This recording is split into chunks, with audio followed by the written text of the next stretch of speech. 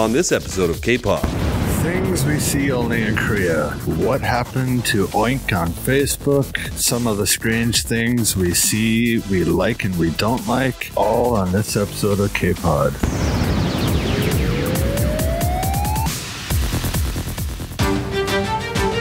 We record our podcast in downtown Changwon City, South Korea at the only Irish bar in town, O'Brien's Irish Bar and Restaurant.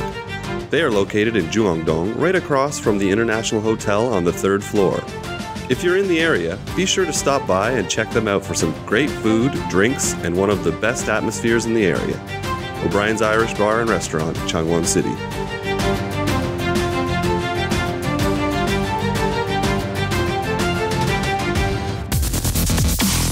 It's K-Pod, Life in Korea with your hosts, Scott, Adam, Marco, and Paul. It's another episode of K-Pod, Life in Korea, the podcast that brings you some of the live stories and more of people living and working right here in South Korea. Once again, I'm one of the hosts, Scott. Joining me to my right is Adam. Adam, how's it going? I'm great, thanks. And to my left is Marco. Marco, how's things? Pretty good, thank you. And sitting across from me is Paul. Paul, how's it going? I'm good. Yeah, I'm good. So in this episode, we're going to talk about some of the strange things we've seen in Korea. We're going to talk a little bit about the OINK Facebook group that got shut down recently, and some of the strange things that we love here in Korea, and possibly things that we like here that might not work back in our own countries. So we're going to start off with some strange things that we've all seen, say, whether it was when we first came to Korea or any time between then and now. So what are some of the really strange things that you've seen, Paul? I would say, speaking from my experience of being here since 2003, off and on, one of the things that has massively changed, which is a good thing, is the ajashi that sleeps on the pavement with his suit on because he's been drinking soju and then he can't go home and he's just like passed out on the pavement. Yeah, I was going to mention that too. You never see that anymore, ever. Yeah, that's true. Right? And that's a good thing, you know? And it's not because the price of soju changed. It might be because the percentage changed or something like that, but I don't know. So like drunk people passed out in the morning. Just in like straight up businessman suit on, like shirt, tie. Sometimes you see like two dress pants kind of poking out of a bush, right? right, yeah. That still might go on in bigger cities a little bit. I'm sure in Seoul there might be some areas where you get that, but I haven't seen that all either in a long time. Not a long time, which is a good thing. Let's face it, boys. Yeah, for sure. And Adam, anything you've seen? Well, I was actually going to mention that. I made some notes earlier, but the first thing on my list was certain foods. So like you got your bundegi, which is a silkworm larva. You got sangnakji, which is like a live baby octopus. And now one of the things you don't see as much as you used to in the past was boshintang, which was dog soup. So a lot of food-related things. Food-related things, those were really strange. The funny thing about the bushintang, right, is I've had it twice. Now, I love dogs. Yeah. Right? I love dogs like that. Like I've had several dogs as pets. But I've been for bushintang twice. One time was with a guy you'll meet later who, it was just one of those like cultural things, right? And the second time was I was fighting for this gym doing kickboxing or whatever, and the guy was like, "Oh, you need some power before the next match, you know." And he took me for lunch, and we were sitting eating lunch with his mate, his friend, you know, and we're eating, and the guy's like, "Oh, what are you eating?" And I'm like, "Well, I'm eating meat soup." And he's like, "No, you're not. You're eating dog." And I was like, "All right, that's fine." Didn't bother you? Yeah, no, it did not. Would it bother you? It didn't bother me because in this country, that dog is cattle to be eaten. Yeah. It's different. It's not a pet. Yeah. It's not a pig. Like sorry, pig is a terrible example. It's not like a puppy or something like that. It's a cattle to be eaten in this country, and that's fine. I didn't get it as a surprise. I actually went out to try it because somebody had recommended it to me, and I thought of it that way. I didn't think of it as like a domestic pet. So yeah, but I haven't had it in years. But I would try it. I mean, It's pretty good. I would like to try it. I know a lot of people think that's weird. It's a nice hearty meal, you know. It's not bad.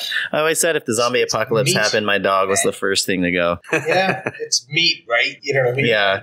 I'm fine with eating anything. It's just a matter of how they kill whatever the animal is. Doesn't matter if it's a cow or a dog. Although, I know that when I first, my first year or two here, I saw some old men killing a dog under a bridge to eat, and it wasn't pretty. No. Yeah. And I heard they tenderize it, like they beat That's the traditional way of preparing it, No, regardless of the animal. But if it's, like you said, a farmed animal and they're... But even on a lot of those farms, their living conditions are not very good. I think that goes for most animals, though. I mean, like pigs aren't treated well. Cattle isn't really treated well. So. Not at all. Not unless you buy it specifically, like, grain-fed, roam-free. Animal or something like that, you know what I mean? Like, but then you have to pay out the ass for that kind of meat.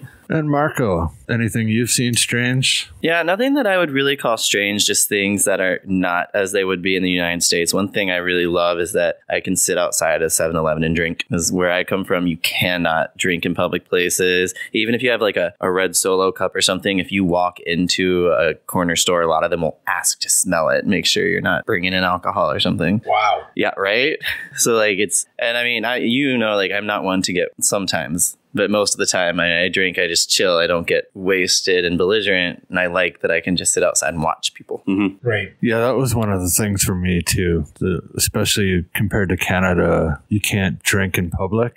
And in Canada, you can't even buy like booze at a corner store. Really? Yeah. You have to buy beer at a beer store. You have to buy designated liquor shops, at a liquor store. And they're all closed by 9 o'clock? 9 o'clock, yeah. And they're usually... So if you run out, you're fucked. Not near your house or anything like that either, you know what I mean? So for me, it was strange just being, go to the corner store, grab a beer, like you said, sit outside. Food was strange for me too. But also a big thing for me was, I think I mentioned this in an earlier podcast. It was just looking up like so many businesses being on multiple floors. In Canada, I wasn't used to looking up and saying, oh, there's a bar up there or there's a pool hall, 4 floors, looking at signs. So many signs, right? I'm used to ground level looking straight ahead. I still forget to look up if I'm like trying to find somewhere new to eat or something. It's like you just assume it's like a hotel or an office. Yeah. Right. But there are a lot of strange things here in Korea. And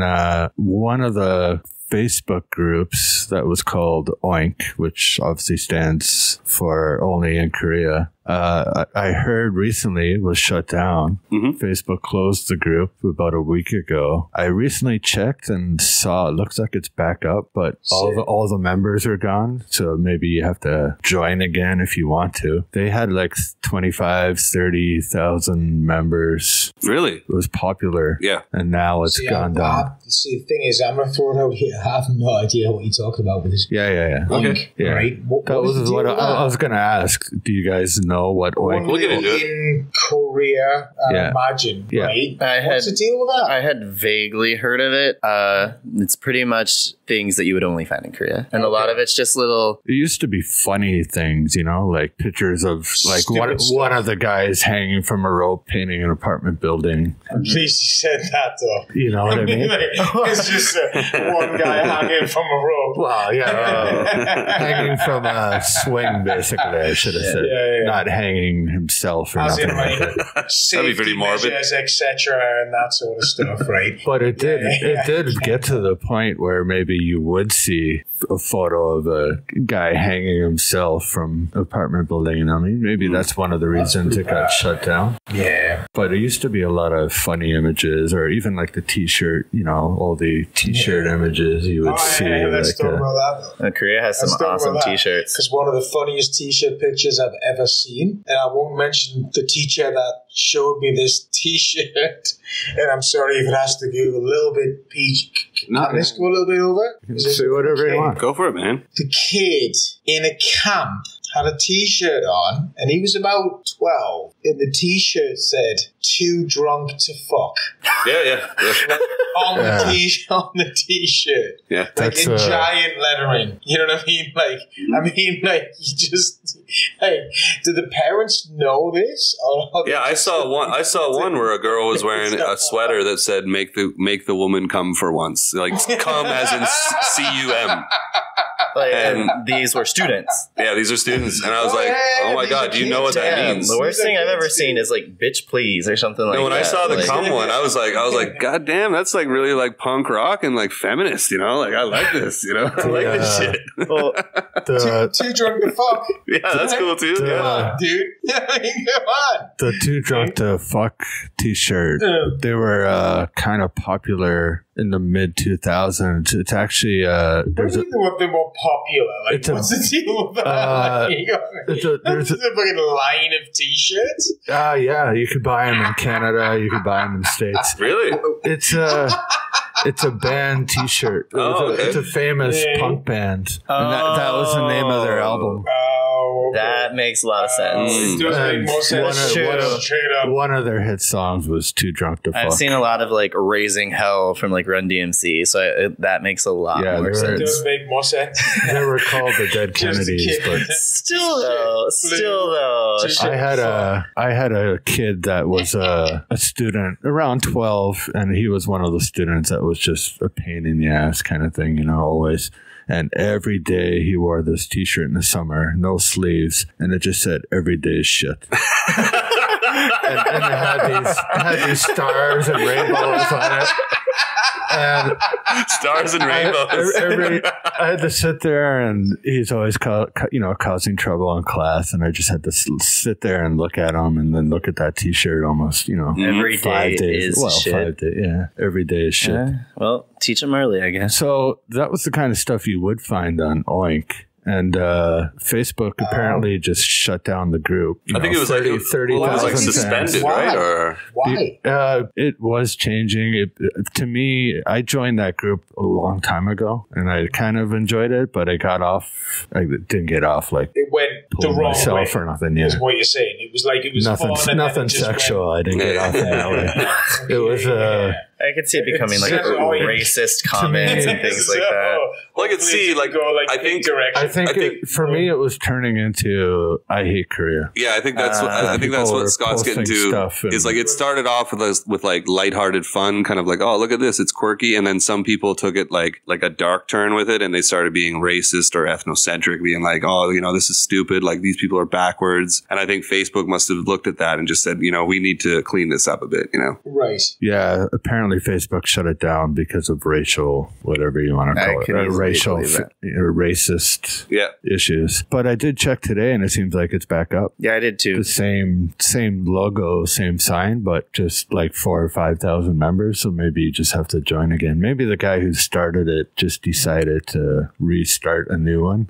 Because the last I read an article on it, they shut it down and didn't reply to the guy or say why or any kind of feedback on whether they would start it again or not. But do you think Facebook should have the right to shut down groups in general? Like if they're obviously yeah, they can do whatever they're supposed to be private, right? Like it's a private company. No, I mean groups are supposed to be private. Oh, okay. Well, not all groups are private. Some are. You can't like imagine if you had like a group that was like a terrorist group or something. Like you've got to like shut that down. Yeah, but then like if they're hating, that means they're watching everything, obviously. Well, yeah. Oh, come on, everybody knows that. Yeah, I was like, that's not news. No, I'm not saying it is, but I don't know. I think they should be able to. I'm saying if I joined a group that was like a group that's like I only like shaved heads, beaver, shaved heads, rabbits' feet. So I only like shaved heads, and let's say the rest of the world were against shaved heads, other than the 4,000 or 5,000 people that are in this group, and we're not really doing anything bad.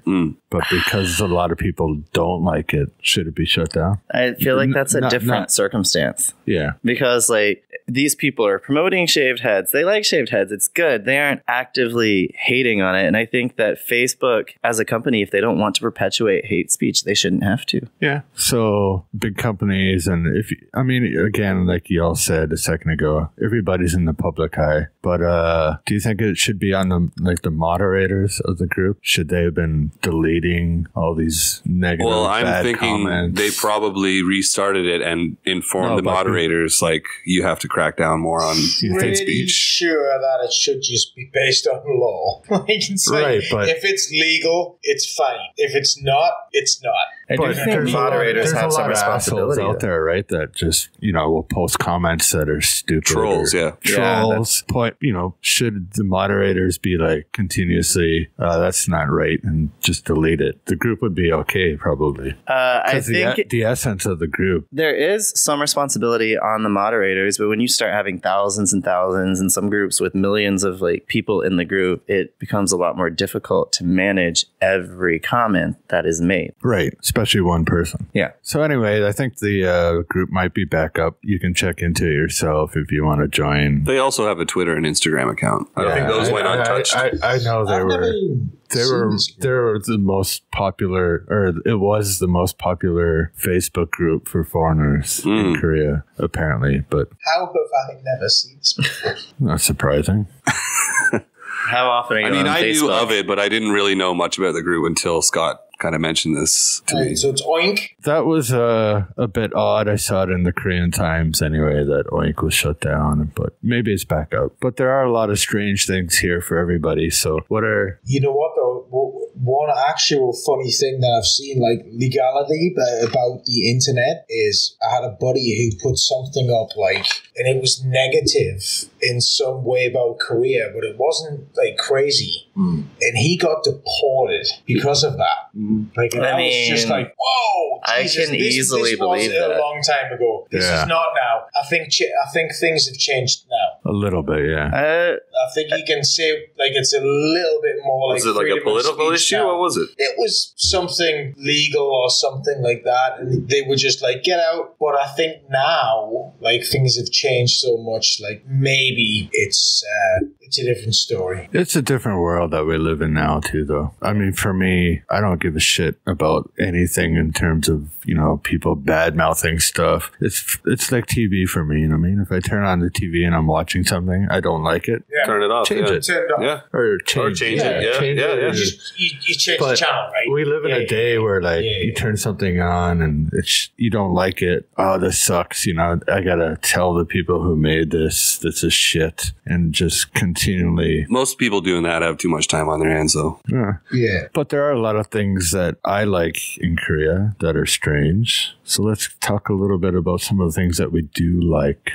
A strange thing that I noticed when I first came to Korea that I think is a brilliant idea are the little doorbell things on tables. Oh, yeah, those are great, man. Those are great. On the tables. Yeah. So when you go to a restaurant or, bar or whatever, and you're ready to order, you need something, you just push a button. Ding dong, They come.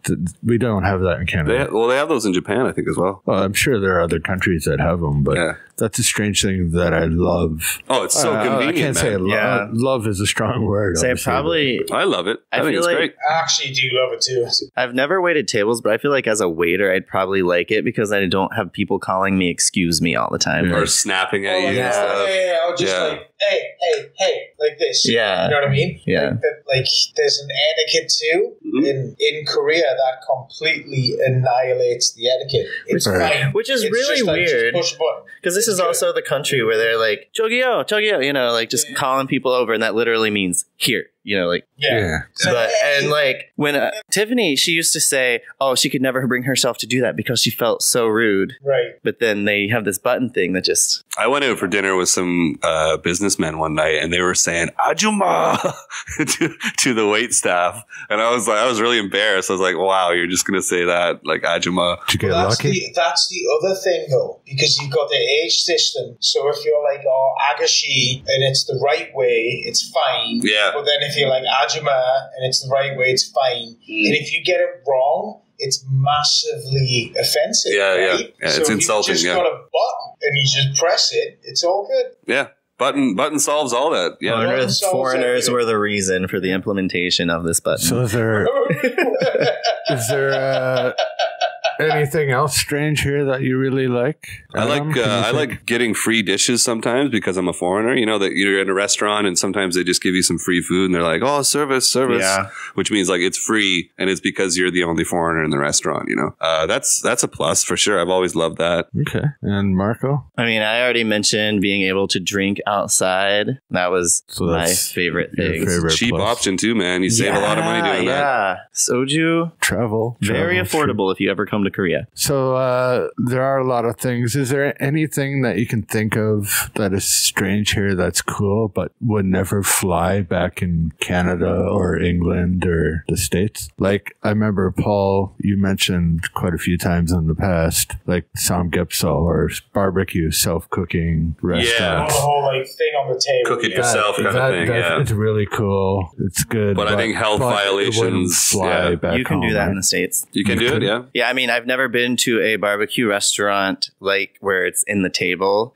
but a Korean restaurant that I used to go to back in Columbus, they'd give you like the portable barbecue like grill that Yeah, you yeah. have. Yeah. That's the thing. Like I thought the same, and then I was in London, and you can actually do the straight on thing. Like it's in the table, the grill's there. Yeah, they have them in Toronto. I'm yeah. sure they have them in the States. As long as there's no like open flame or coals, I think you're good. Okay. You probably have to have like a disclaimer on the menu, like watch out for the grills or something, because they do go under the tables, and like I've definitely Yeah, that or food poisoning. Like maybe like ask your server, is this okay to eat now? Kind of thing. I think that's what they're mainly looking like, serving raw meat. Yeah. You But know. there are dumb people out there that'll just There's a lot of burn idiots out there, man. themselves and try Yeah. to sue. And the thing is Yeah. like if you get your own meat that's raw, you get your flames and you get your tongs, it's your responsibility. Yeah, right? yeah. But I'm sure all the And then disclaimers say it that should too. literally Yeah. just be like, now it's your deal. Yeah, Like if you don't cook it enough, you get trichinosis. Yeah, whatever. I just think in America, most people would be too lazy to cook for themselves. Anyway,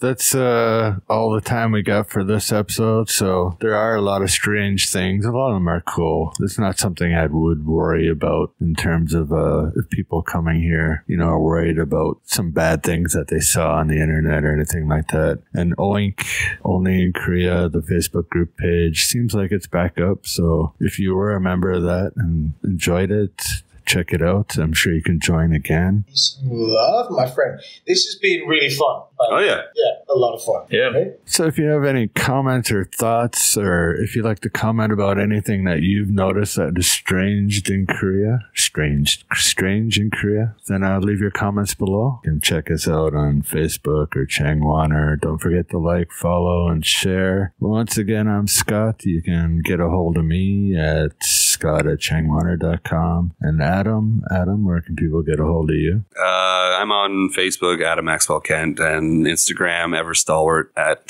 Instagram. I have no idea. To And be honest with you. Paul has no idea. Paul has no idea. Just send him dick pics though. At hotmail.com. Dick pics. 010-2634-1719. And also, I'm just joking. I'm gonna look you up, Paul. Instagram? What's your Is he Instagram looking there? I'm looking you up. There it is. There it is. There it is. Instagram? Boom. Paul_Roberts, maybe? It's the first one. Is that, like, how do you read? Oh, it is. It's Paul_Roberts1. On Instagram. That's Instagram. And Marco, where can people get a hold of you? You can find me on Facebook and on Instagram, Marco Baille, Baille. Nobody reads it like that. I know. It's File. Bail. I was gonna say bail. My Yeah. students say belly. There you go. And then you can also catch me on kpop.global. Damn. All right, so thanks for tuning in, and we'll see you again next time. Peace out. Deuces. We record our podcast in downtown Changwon City, South Korea at the only Irish bar in town, O'Brien's Irish Bar and Restaurant. They are located in Jungang-dong, right across from the International Hotel on the 3rd floor. If you are in the area, be sure to stop by and check them out for some good food, drinks, and one of the best atmospheres in the area. O'Brien's Irish Bar and Restaurant, Changwon City.